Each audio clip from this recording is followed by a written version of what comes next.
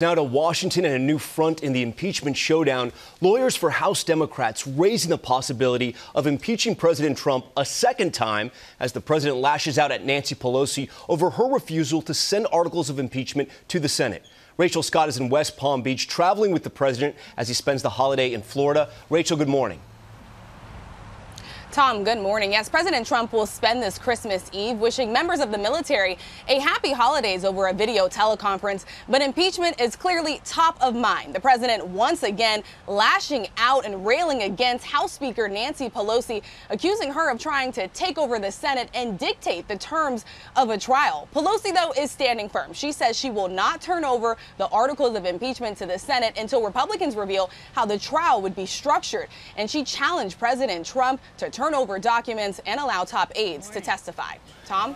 Rachel, Senate Majority Leader Mitch McConnell raised some eyebrows yesterday, now saying he's open to the idea of having witnesses at the trial.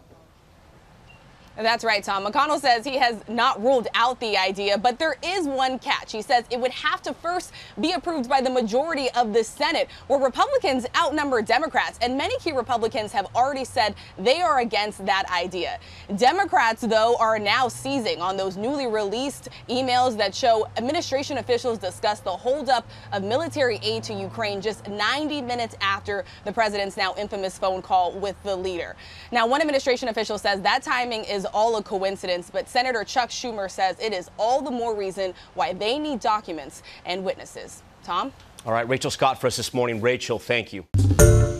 Hi, everyone. George Stephanopoulos here. Thanks for checking out the ABC News YouTube channel. If you'd like to get more videos, show highlights, and watch live event coverage, click on the right over here to subscribe to our channel. And don't forget to download the ABC News app for breaking news alerts. Thanks for watching.